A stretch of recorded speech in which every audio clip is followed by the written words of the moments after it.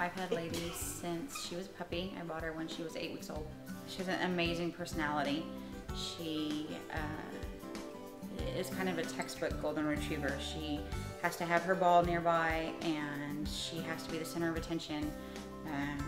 She's very loving.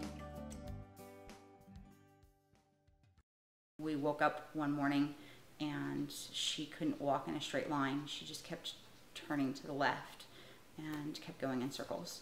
They thought it might be possibly a middle ear infection, and they said that if that was the case, then the CAT scan would detect it.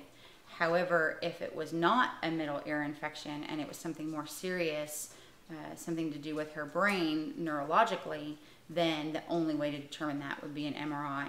So we went with the MRI so that we would know without a doubt what had happened to her.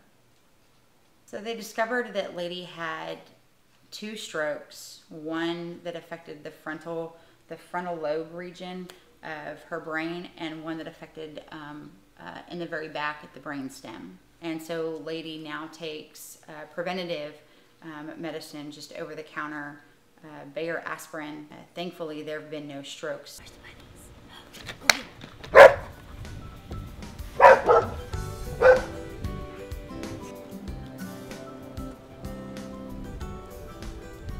So now I have a dog who enjoys playing with her toys again, who gets excited when it's time to eat again, who enjoys chasing her tennis balls again, who wags her tail and looks healthy.